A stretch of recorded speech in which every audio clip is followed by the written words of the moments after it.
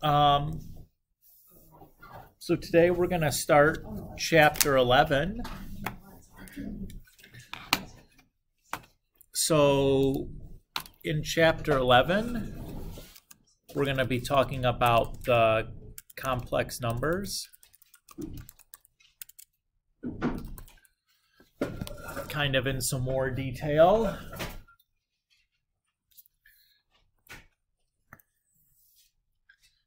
So when we talk, or we'll start kind of just reviewing what a complex number is. So when we talk about the complex numbers, those are the things of the form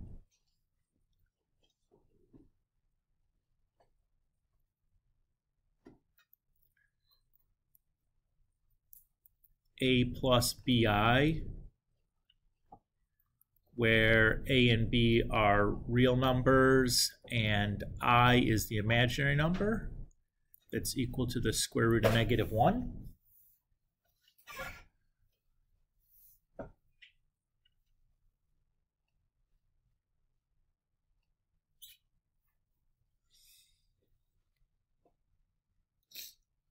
So remember that our definition for the complex numbers includes all of the real numbers, right? Because if b is equal to 0, then you just have a real number, right?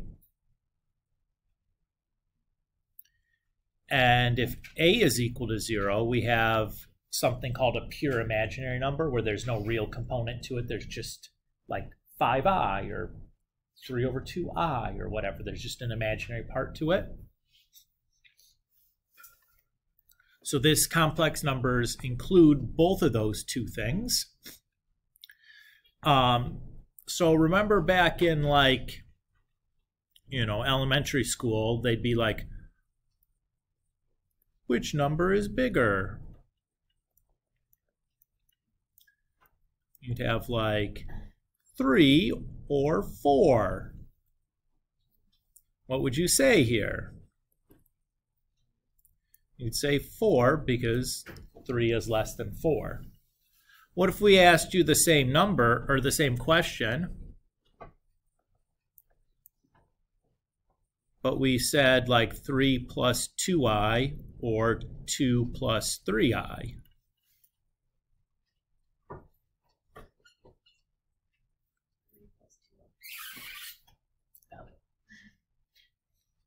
Which is bigger?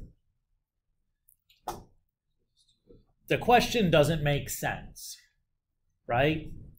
The question doesn't make sense.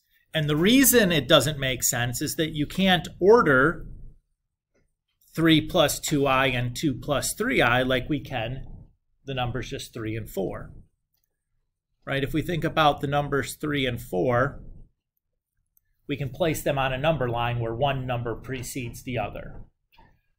How would we plot 3 plus 2i and 2 plus 3i on a number line? You can't, because there's like a real part and an imaginary part to it. So if we wanted to try to find a visual representation for these two numbers, what we'd have to do is use a two-dimensional graphing system. So the x is going to be like our real axis. So we'd plot the real number part on the x-axis. And the y is the imaginary axis. So that's where we'd plot the imaginary part on.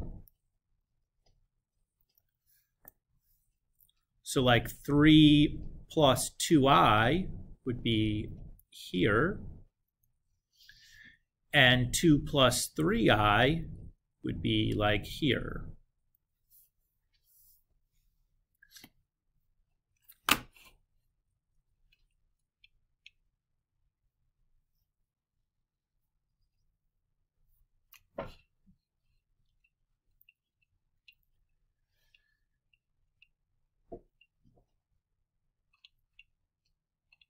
Is everybody okay with this idea?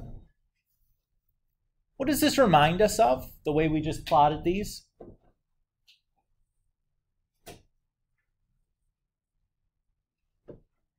A vector. Yeah, where a vector has like an x component and a y component. A complex number has a real component and an imaginary component. So the way that we would add two complex numbers would be the same way we would add two vectors, right?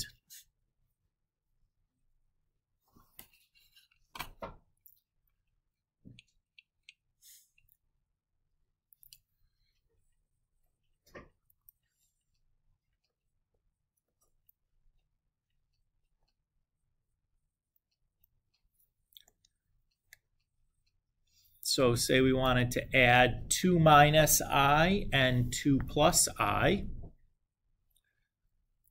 What's that going to result in?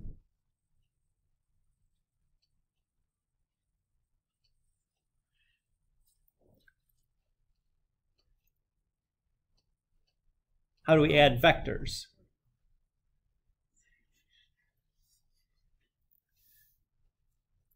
Hannah? Okay, you could think about it that way. So if you wanted to think about it visually,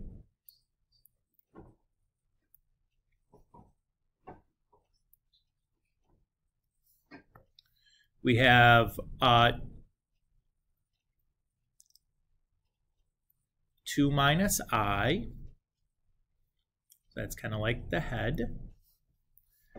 And then we're going to go 1 over and 2 up from there. 1 over, 1, 2 up.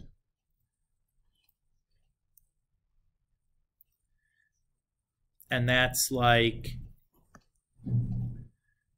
the next vector. Let me just put that in a bit of a different spot so it's a little less ambiguous. So this guy then would be 2 minus I plus 1 plus 2I. And that position is, how many over did we go? 3. And how many up did we go? 1. So you can think about it that way, right? How else could we think about this, though? Add the real parts, add the imaginary parts. You just treat the I like a variable, and we'd get the same result.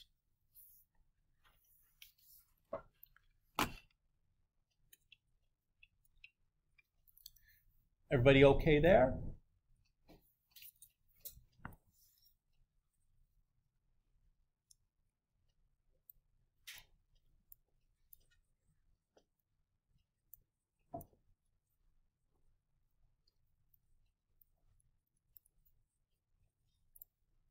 So when we talked about absolute value of a real number,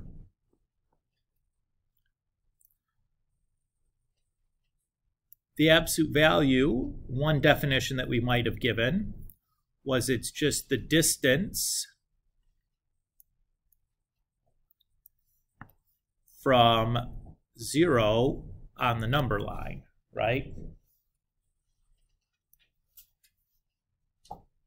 Everybody's okay here? So if I extend this to a complex number, say this is just the complex number a plus bi, it's going to be the distance from the complex number to the origin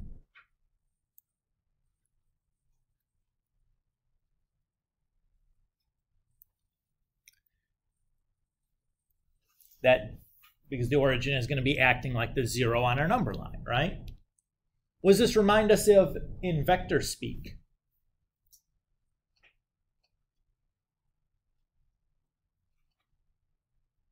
What is that distance from the head of the vector back to the origin in vector speak? That's the magnitude. And how did we find the magnitude of the vector?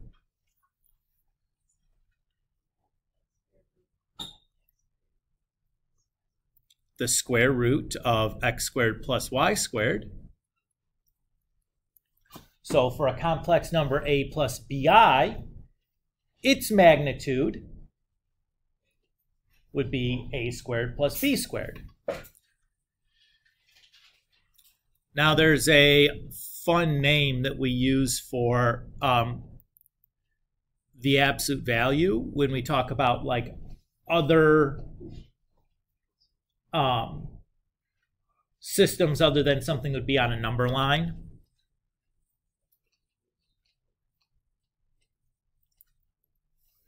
That's the term modulus, is like a little bit of a more general term than absolute value. Absolute value applies only to real numbers. Modulus would apply to, you know, like a two-dimensional system, a three-dimensional system, a four-dimensional system, etc. Or even the term norm might be used. That's another term that could be used interchangeably there. Okay. So if we think back to vectors still, thinking about the complex numbers like a vector, there are two big attributes for vectors, right? There's magnitude, and the other thing was direction. What if we wanted to find the direction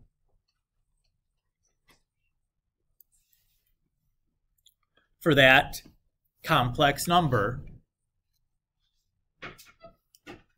What could we say?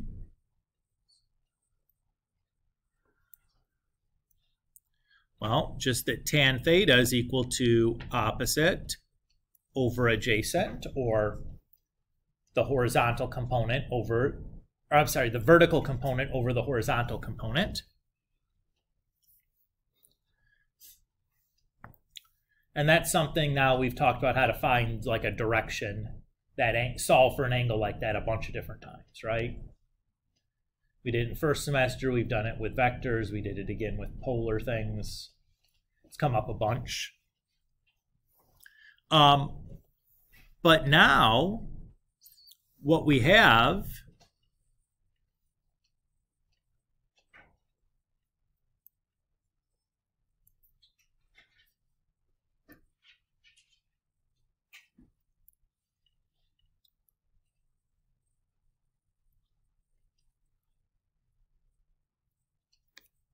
another representation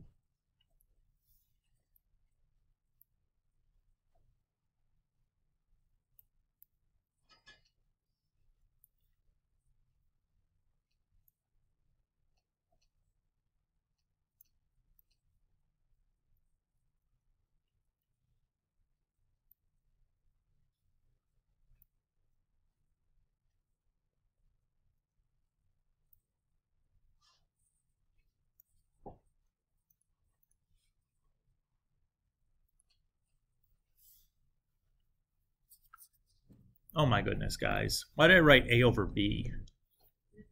Yeah, it definitely should be B over A. Well, how come you didn't say anything if you knew better? We all have our moments, right? I just made one. But good on you for at least thinking like, that doesn't seem right. We call this kind of representation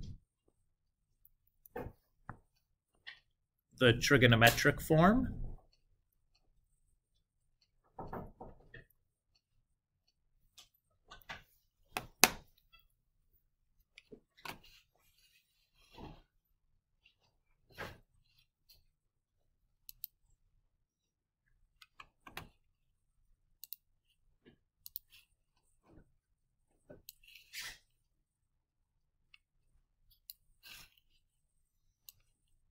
So let's do an example.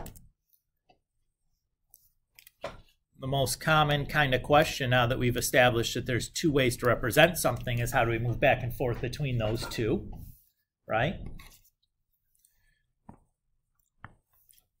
So I would start by just drawing a picture of what's going on.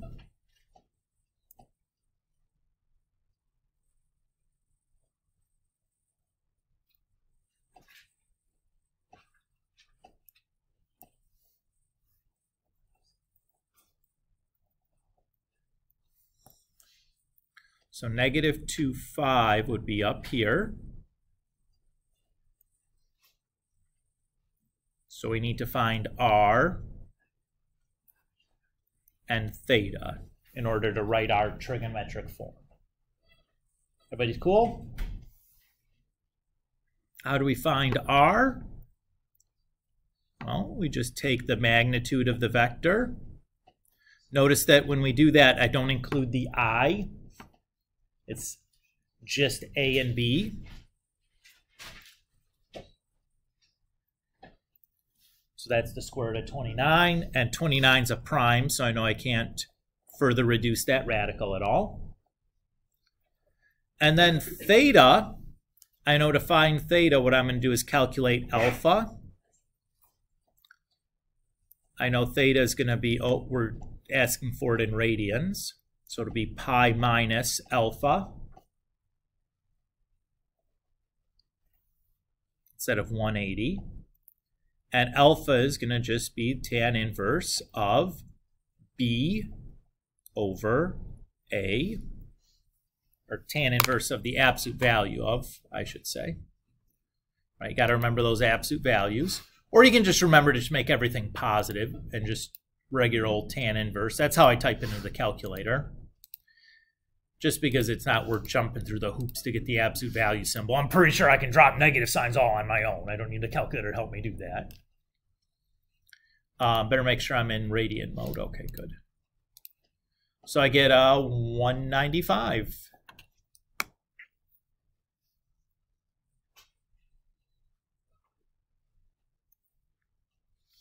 So that's everything I need.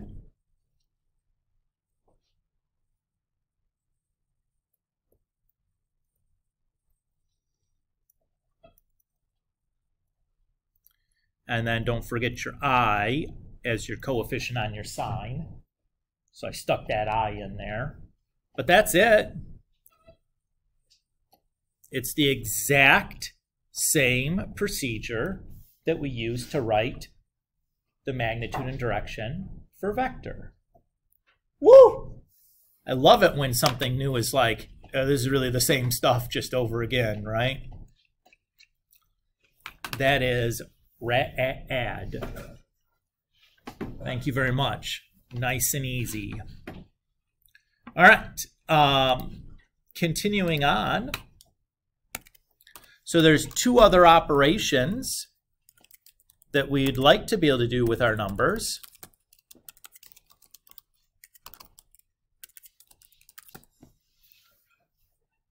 Multiplication and division.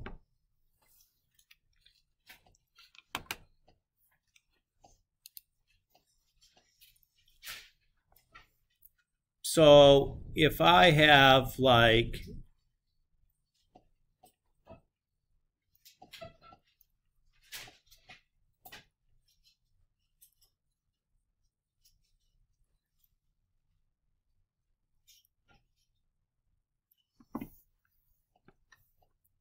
two complex numbers, a plus bi times c plus di. If I wanted to multiply those two together, what am I going to have to do?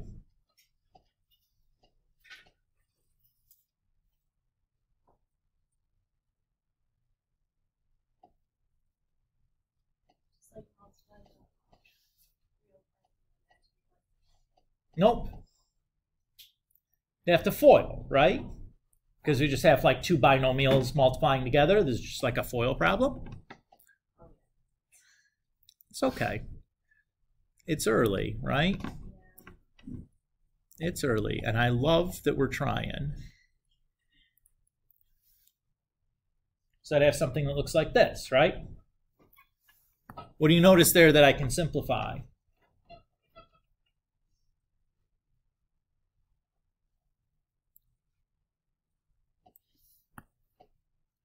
I squared, what's I squared?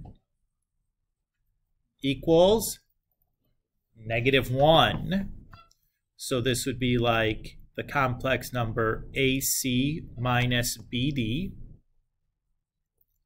plus the imaginary component AD plus BCI.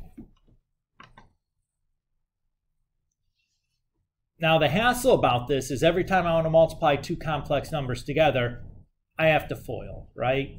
So if I have like 10 complex numbers that I'm multiplying together, I just keep having to FOIL over and over and over and over and over and over and over and over. This becomes pretty tedious.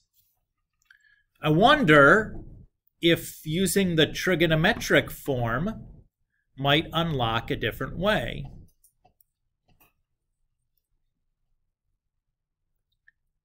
And I'm just going to use TF as trigonometric form.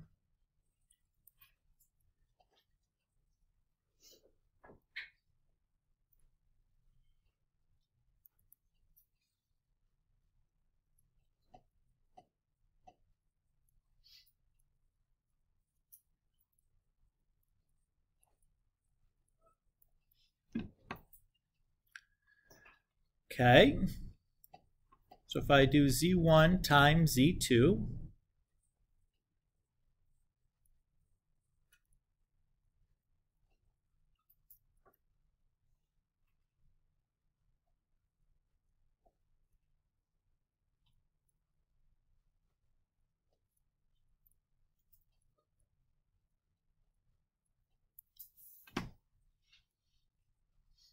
I'd have this, right? And you're probably thinking, Mr. Kulik, this looks worse. Well, let's just write it out and see. Sometimes it's darkest before the dawn, and things are going to get way uglier before it turns into like, oh, a really nice formula just tumbles right out of there for me. Let's just give it a chance. Maybe something nice will happen. And at this point, you're thinking to yourself, okay, Mr. Kulik, we're not doing this just for funsies. I know something nice is going to happen. Like, can we just cut to the chase? No, we have to pretend like we're doing it the first time. That's how this works. Okay. So if I multiply these two things together, the R1 and the R2 can just multiply together. But the trig parts have to FOIL, right? So we'd have cosine theta 1 times cosine theta 2 plus I cosine theta 1 sine theta 2 plus I cosine theta 2 sine theta 1 plus I squared sine theta 1 sine theta 2.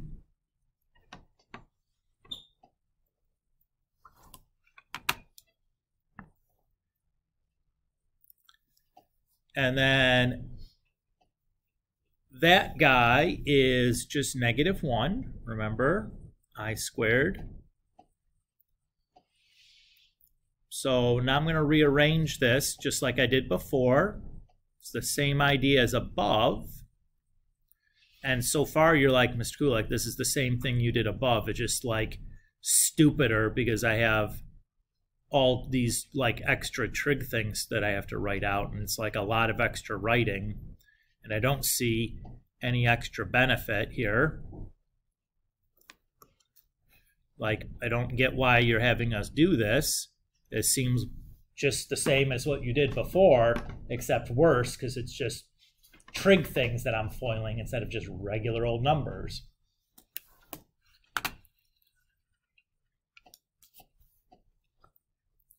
Well, okay, fair enough. But look at this.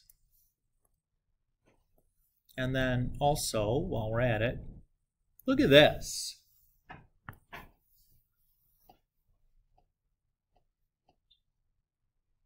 Do those look familiar? They should. They are identities. Yes. That is it, correct. Do you remember which identity they are? They are sum and difference ones. Great. This one is the sum of angles for cosine. And this is the sum of angles for sine. And hold on a second, Mr. Kulik. What did we just find here? Look at the formula that we've just come up with now.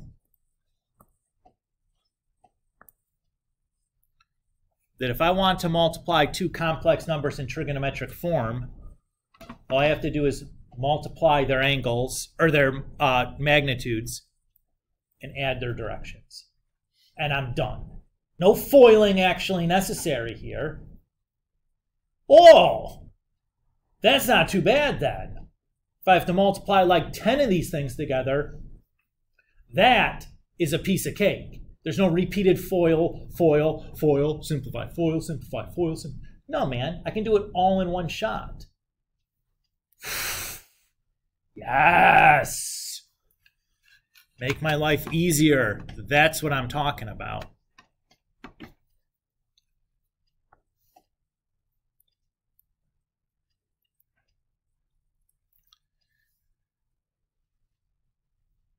I guess this was mult up here. Okay, let's talk about division now.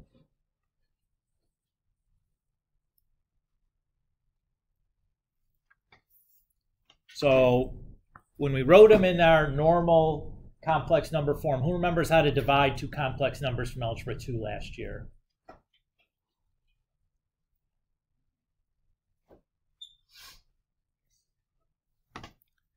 You multiply the top and bottom of this fraction by, close, the conjugate of the denominator, which now means you're foiling the top and bottom. Yuckarooskies, but fine. I guess I can do that. So I get AC minus ADI plus BCI minus BDI squared over C squared minus CDI plus CDI minus DI squared. And well, hey, I noticed that happens. That's nice at least. And that needed to happen because remember I squared is -1. That's the part that's going to get the imaginary part out of the denominator, which is what we needed to have happen. Then we're left with AC plus BD plus BC minus ADI. And gag me, right? Like that's a hassle. That's what you did last year. Does that look familiar? Yeah, it wasn't fun, was it? Well, what happens if instead we use the trigonometric form? And remember, converting these to trigonometric form was not a hassle, right? It was not too big of a deal. It was just doing that vector stuff that we've done before.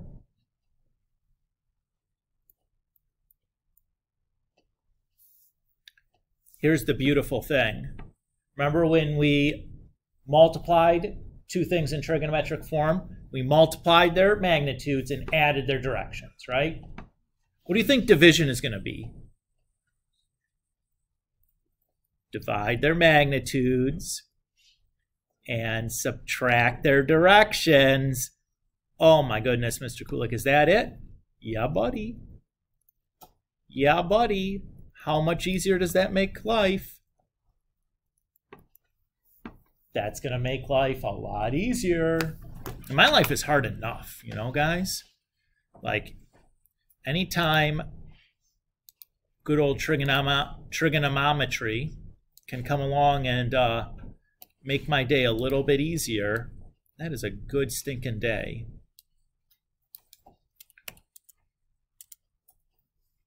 All right.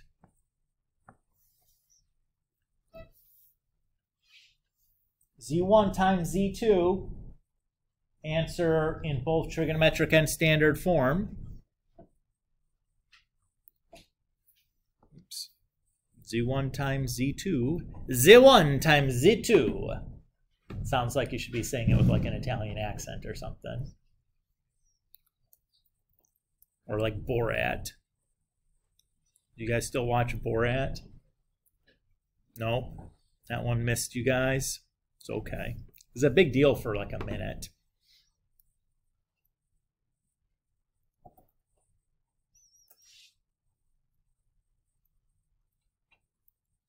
Boom, trigonometric form. Did I even have to show any work to do that? Oh man, straight to the answer. Pretty darn cool. How am I going to get my standard form answer? Well, dude, I'm just going to my calculator. I'm just going to multiply that stuff out. Got to make sure I turn it back to degree mode. Oops, degree mode. So 28 times cosine of 185. That's my A. And then 28 times sine 185. I'll tack the I on myself by hand. Negative 244.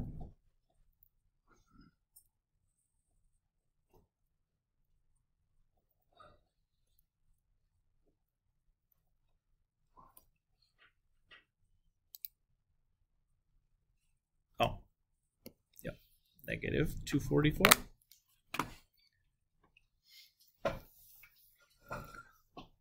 Woo! Very nice, right? That is, Mr. Kulik, that is like piece o' cake territory. I know. I know. Isn't it grand? Now, like we talked about that vector chapter being like kind of the worst chapter. But here's the best part about it, is just like so much of second semester is like the same idea. Just we're going to put a different packaging on it. But it's like the same thing over and over again, which is why I think it like gets easier as it goes. Because these skills, ideally, you learn them once and you're just like, oh, we're just doing this again? I'm pretty good at that, you know? All right. So Z1 divided by Z2. Okay. Well, 14 divided by 2, that's 7. Cosine of pi over 3 minus pi over 7. What do I need to do that? Pi over 3 minus pi over 7. Common denominator, right? What would the common denominator be? 21. So that's going to give me 4 pi over 21. And then I got to go back and put a parenthesis in here, right?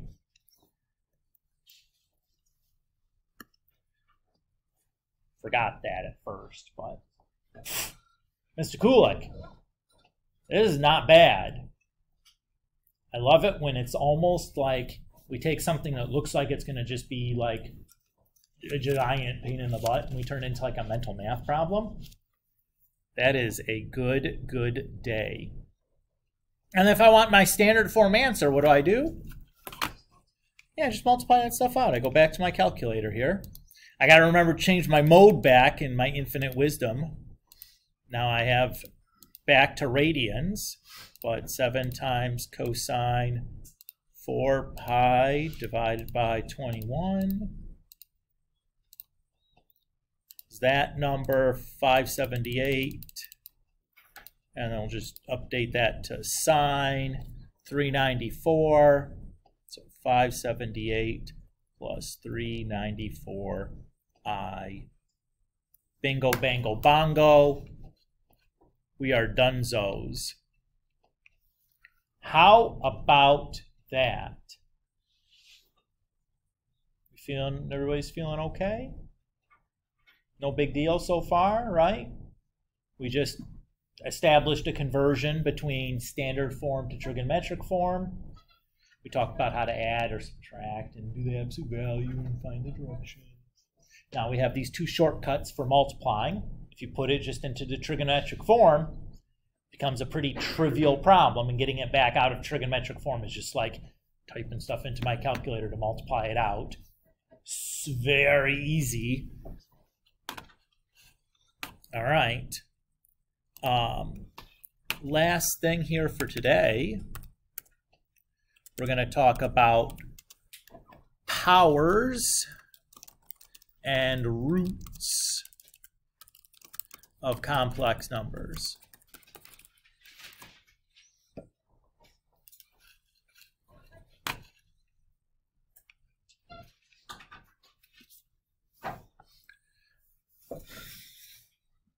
Okay. So let's start with powers here first. And let's say z is just the complex number in the trigonometric form. R times cosine theta, I sine theta. Let's just start and kind of build out a formula here inductively. So if I did z squared, well, that's z times z. So that just would be, like r times r, and then cosine theta plus I sine theta plus theta, or just r squared cosine 2 theta plus I sine 2 theta, right? Feel okay there? If I did z cubed, well, that's just z squared times z, right? And we know what z squared is because we just found it.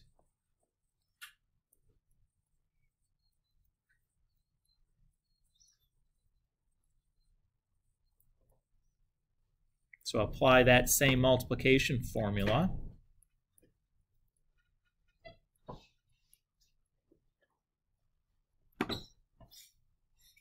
And at this point, who's got the pattern? If I just asked you for the formula for z to the n, it's going to be r to the n times cosine of n theta, very good, plus I sine n theta, and we're done. Woo! Is that really it, Mr. Kulik? Imagine trying to do that with standard form. If I gave you like 2 plus 3i to the 17th. Oh my God, I want to die. Because all you can do is just FOIL that over and over again, one multiplication at a time, 16 times. Oh my God, kill me now, right? But look at this. But look at the time saver there. That's something we convert that to trigonometric form, not hard to do. Formula, done. Yes. Just FYI, this formula here has a name. It's called De Moivre's theorem.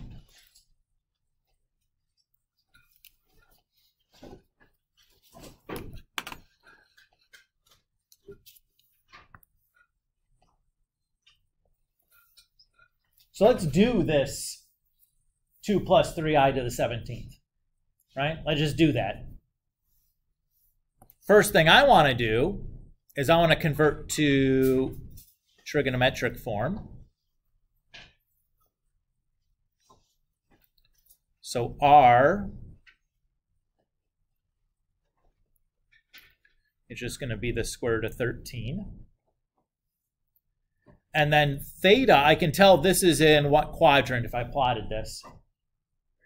First quadrant. So alpha is just equal to theta, right?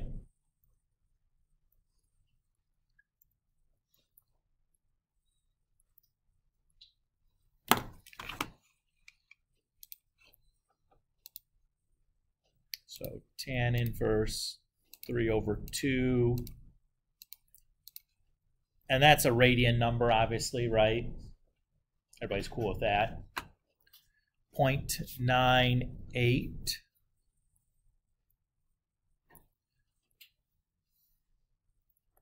So this equals square root 13 cosine of 0.98 plus I sine 0.98 to the 17th, or square root of 13 to the 17th times cosine of 17 times 0.98 plus I sine 17 times 0.98. And then it's just calculator time, my dudes.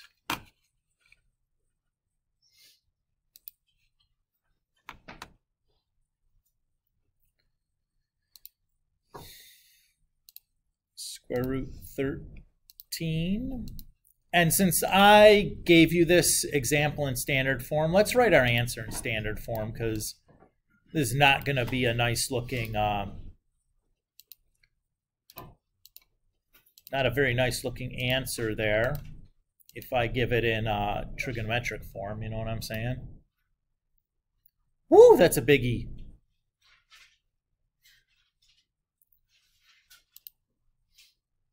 That's what I get, I suppose, for just like making something up on the fly. It's to the 17th though, so I'm not surprised it's like a bonkers big number.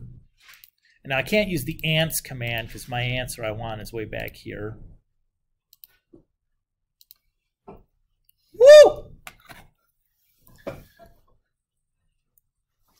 I'm going to need to minimize this so I can see the calculator at the same time. That is too many digits to remember. Negative 15902777918 plus, well, we put the I at the end. I guess I should write minus, huh? Minus 24741527996I. All right. But still, like, was that, imagine if you tried to do it in standard form.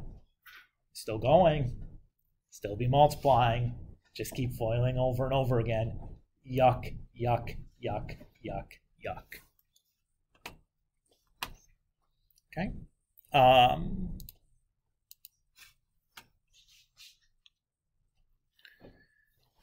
What about roots now?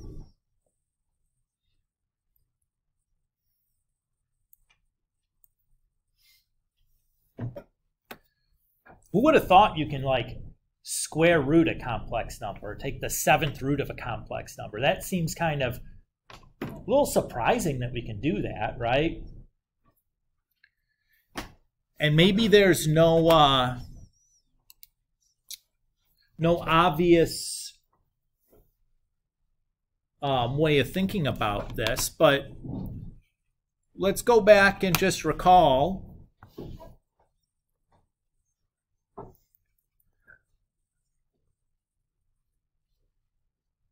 So remember back to algebra 2, if I want to take the nth root of something, that's the same as what exponent?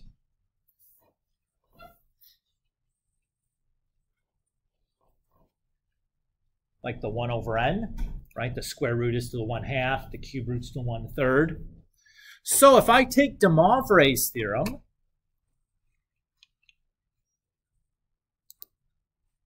oops, where did that go? There it is.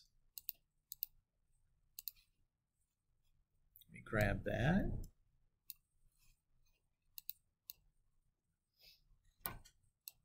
Scoot it down a little bit. Make it a little bigger. But instead of doing this as n, we just replace the n's with 1 over n's.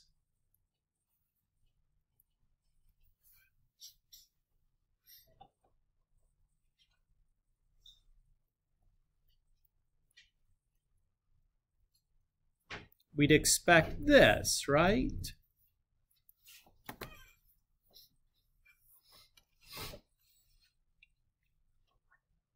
Seems like that should be okay to do. Everybody okay with that? Agreed? Close.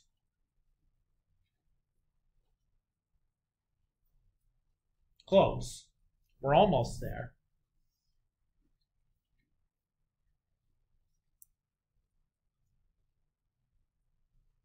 well, Mr. Kulik, what's the problem?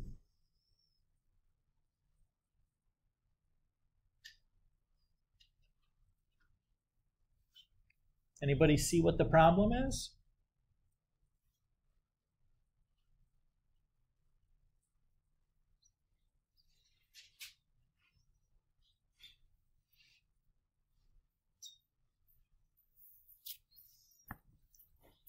It has to do right in here.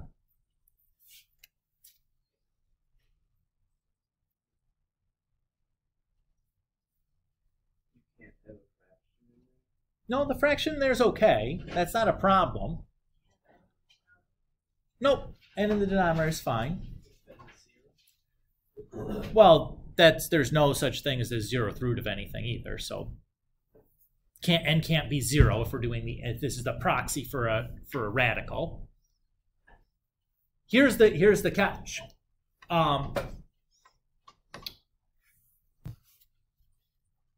If I have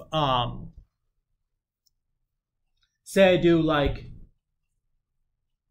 cosine of 90 over 2, and I do cosine of 450 over 2. What are those going to be? They're both going to be the same because 90 and 450 are coterminal, right?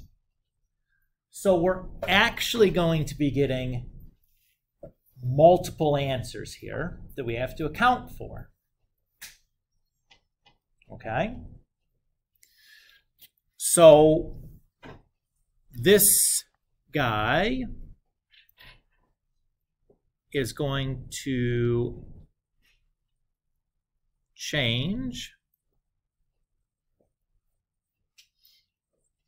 Again, we'll assume this, we'll write this in this formula in degrees, since that was the example I just gave was in degrees. If it was in radians, what would we have to change the 360s to? 2 pi. 2 pi's. Yep, good.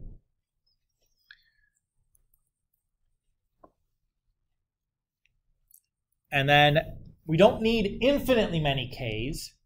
K is going to be fixed, and it's going to be related to the number of the radical. So we start from 0 and we count out to n minus 1. So if you do a 3rd root, you should get 3 answers. If you do a 10th root, you should get 10 answers. If you do a 126th root, you should get 126 answers. Eek! It's fine. It's not a big deal.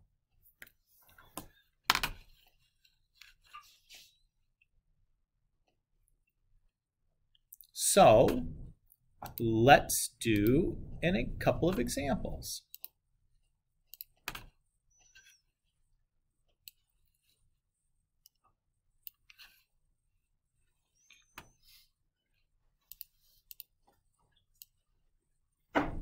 Woo.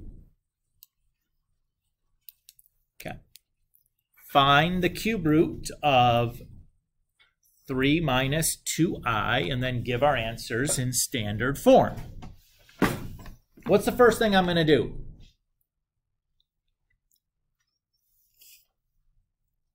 What form is my complex number in? Standard form. What form do I want it to be in to do anything with it? Trigonometric form. What am I going to do first? Convert it to trigonometric form, right? So we'll find the magnitude. That's quite easy. And then we need the direction. What quadrant is this going to be in?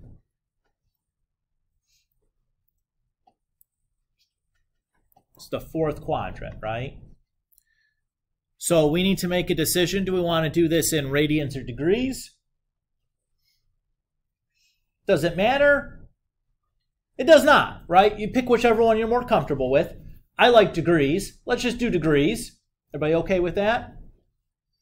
Okay, so this guy over here is going to be my alpha. So my theta is just going to be 360 minus alpha, which is the tan inverse of the absolute value of -2/3. Type that into the old calculadora.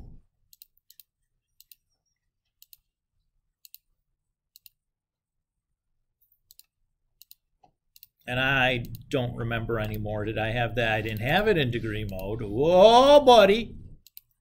Better change that before I press enter. So 326.31.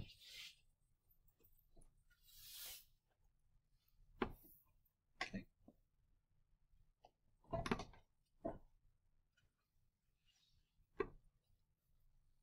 Okay.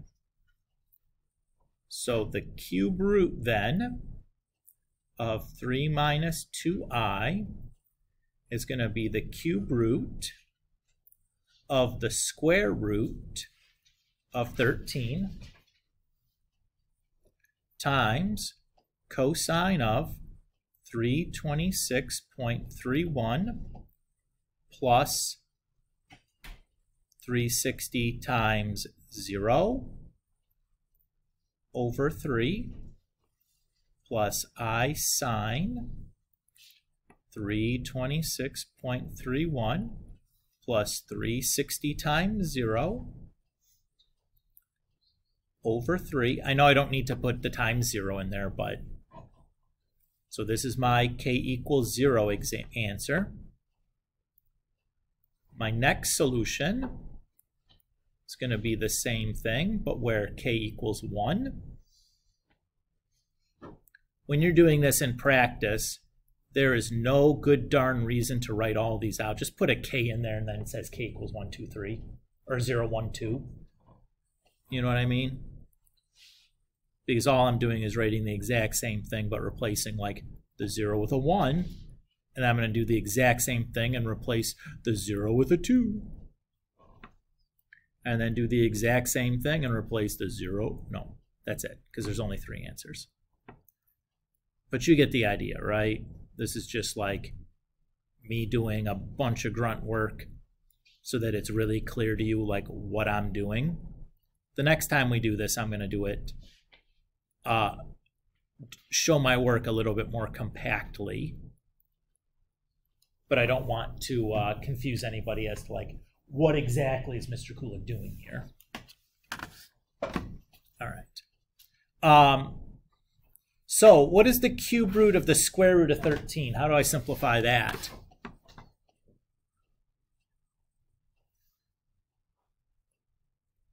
Oh, guys. We'll just convert these all into exponents.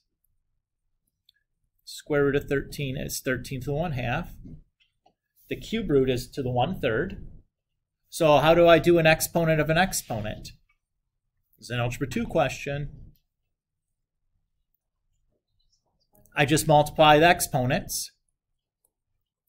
So that's 13 to the 1/6, which is just the 6th root of 13. So the way you can think about this is you can just multiply the indices.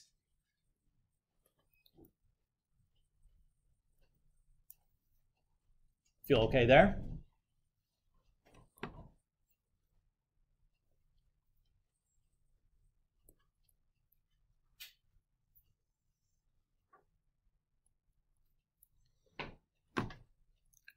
And there I'll just do the times 0 and then add that. And here I'm just going to add 360.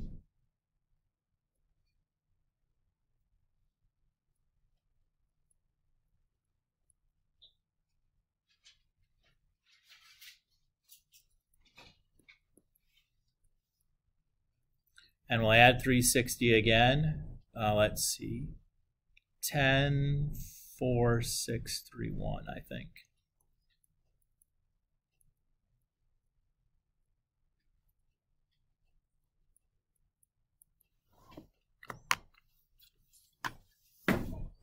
Okay.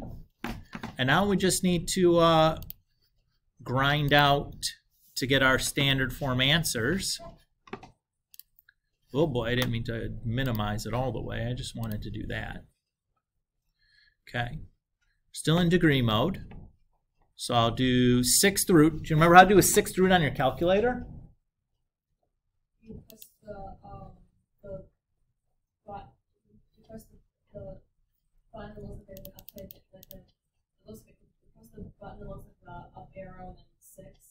1/6. Yes, you could do it that way, or you can do like this command in the math menu, and it'll let you write it in so it looks like a radical. They both do the same thing. Either way is fine. And I'll do cosine of this guy divided by 3.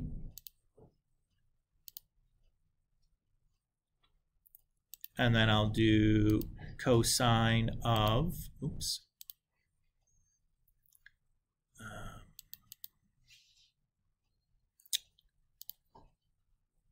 Okay, let's type this in a little bit smarter. That was fine what I did, but I want to type it in smarter so I can just like recursively just update this so I don't have to go back and like type a million numbers in all over the place. So we'll do it this way, cosine of, and I'll do the fraction command. And then I'll retrieve that number because I want that number in there all the time. Okay.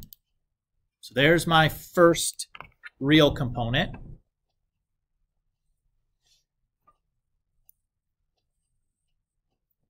And then I'm just going to do the real component for the next one. So I'm just going to recall that last thing that I typed in. Oh, come on now. Stop being difficult. And then just tack on a plus 360 in the numerator. There's my next one.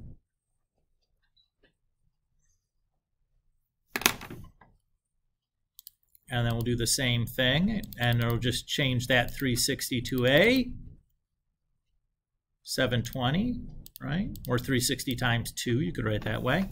And that's a 1504. And just for grins, what if I just got carried away and didn't notice that I had like I was done, and right? What if I wrote 1080 here for my next one? Watch what happens. What do you notice I got?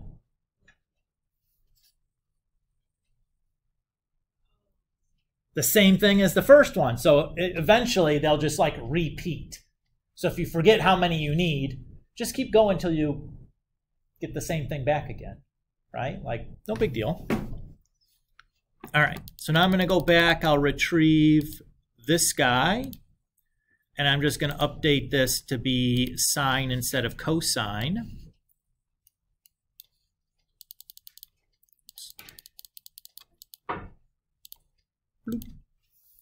So 1452.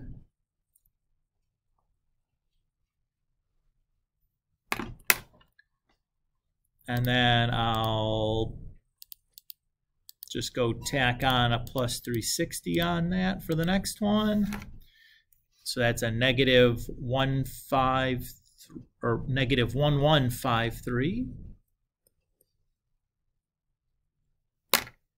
And then we'll tack on another 360 onto that one. And negative 299.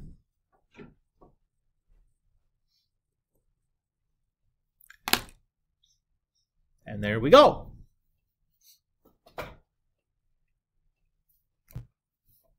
Notice that here when we used k equals 0, 1, and 2, you could have used k equals 1, 2, 3. You could have used k equals 7, 8, 9. You could use k equals 23, 24, 25. Any 3 consecutive numbers will get you those same 3 answers. They might be in a different order, right? Like if you did 1 first, you would have gotten this one would have been 2, and then this one would have been 3. But it doesn't matter. right? It's the same three answers. It doesn't matter the sequence in which you get them. Is everybody okay? All right. Let's do one more example of doing this because, again, this is, I think, the trickiest thing we've done today, right? We'll do another one, make sure we got it.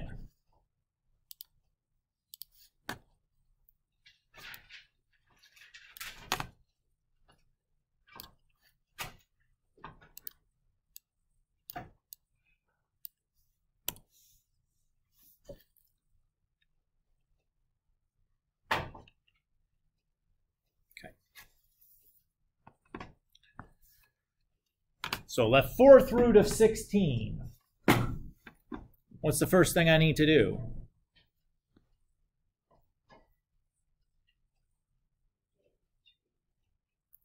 Yeah, so first kind of observe that 16 is just 16 plus 0, I.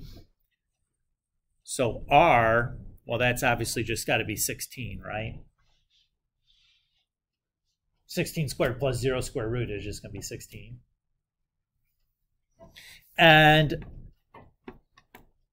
if I think about this and the complex plane here, 16 is something right out here, right?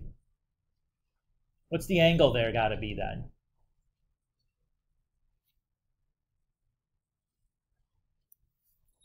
It's 0 degrees, right? Okay.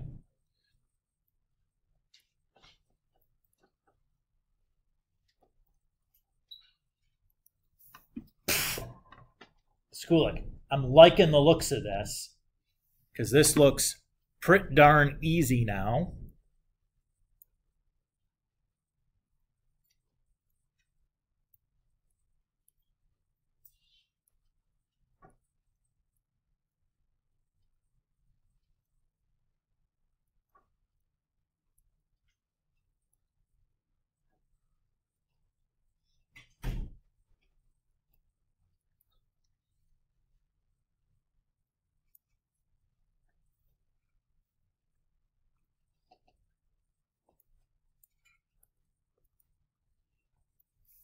So this is the way that I'm going to show my work from here on when I'm doing something like this.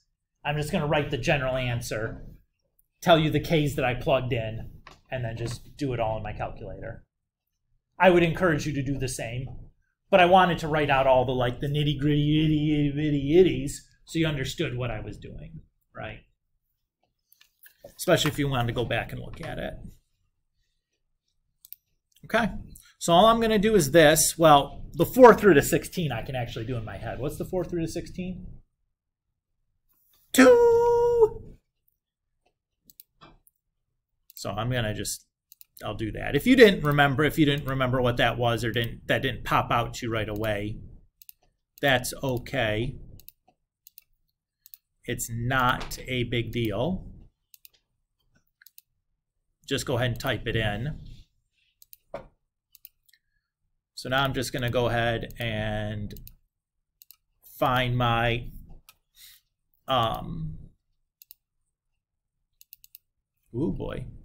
find my real parts real quick. So I'm going to do all the cosine ones here in a row. So I got 2, 0, -2, and then the last one I'm expecting to see is, anybody guesses? 0 again, I bet. Yeah. So I have 2, 0, -2, 0. And if I did it a fourth time, I would expect to get +2 again. I don't expect it to repeat until I get to the one more than what I needed. So I'll just go back now and grab that first one and change it into sine. And then we'll change the k from 0 to 1. And then from 1 to 2. And anybody guesses the last one's going to be? I'm betting -2. Oh, shocker. So I have 0i plus 2i plus 0i minus 2i. And those are my answers. What do you guys think? Can I tell you something like kind of surprising? This was all of chapter 11. We just did it all today. So we'll take we'll do just work on homework and stuff the rest of this week. And we'll do the test at the class next week. I think we have one regular class day next week and then a next day, right? And we'll just we can take like a mental break on the next day. I don't think that we really need to do anything. Because I don't want to start something for 45 minutes and then just have you forget it all when we go on break. That seems senseless. So, what do you guys think? Fair enough? Yeah, that's okay? Good enough news?